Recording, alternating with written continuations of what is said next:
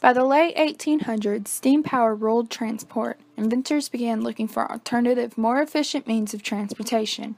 The result was one of the most important inventions in history, an invention that would soon dominate the transportation industry, the automobile.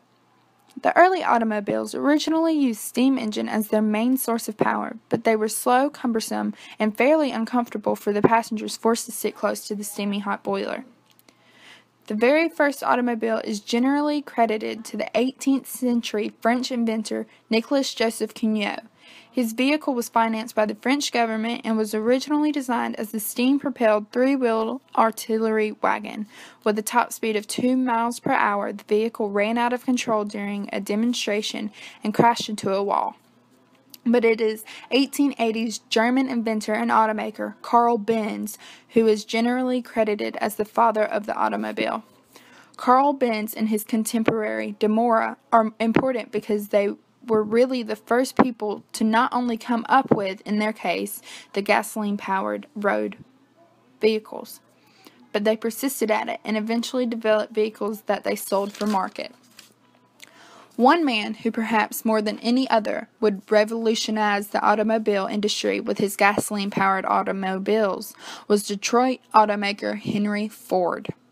Ironically, it was an early steam engine that would inspire the automotive pioneer.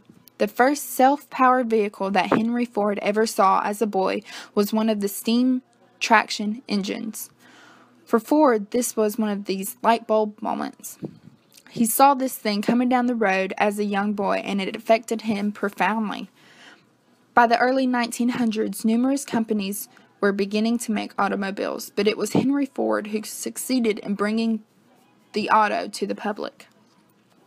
The great accomplishment of Ford Motor Company was to take something enormously complicated like the automobile and put it on an assembly line method which required interchangeable parts, which required all these conveyors and carefully choreographed movement of all these parts and sub-assemblies. Engines and transmissions had to be on their own assembly lines before they could all come together for that chassis assembly line. But it did come together. With the assembly line in full force by the 1920s, the price of the Model T was known for a drop from $850, staggering figure for the day, to only $260. By the time the Model T stopped production in 1927, 17 million had rolled off the line. The automobile is probably the most influential invention of the first half of the 20th century. It had such huge ramifications. It reshapes the landscape, which ends up with things like the interstate highway systems. It results in not the death, but the decline of the railroads, which was the great 19th century industry. The enormous popularity of the automobile would forever alter transportation.